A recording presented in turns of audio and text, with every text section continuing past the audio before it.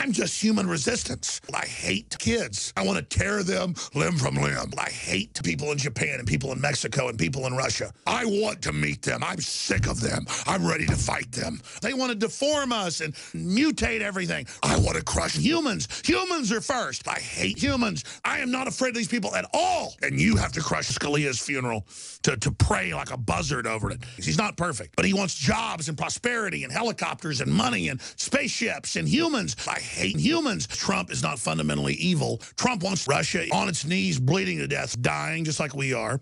And it doesn't matter because humanity is transcending that. We have jobs and prosperity and helicopters and money and spaceships and humans. I hate humans. I hate kids. They think they're God. I'm sick of them. I'm ready to fight them. And we will crush them. And I just want people to break free of this satanic evil. I have so much energy to mutate everything. We don't have to be afraid of what they'll do to our bodies because humanity is transcending that. Everything is aligning. Things are going to get insane.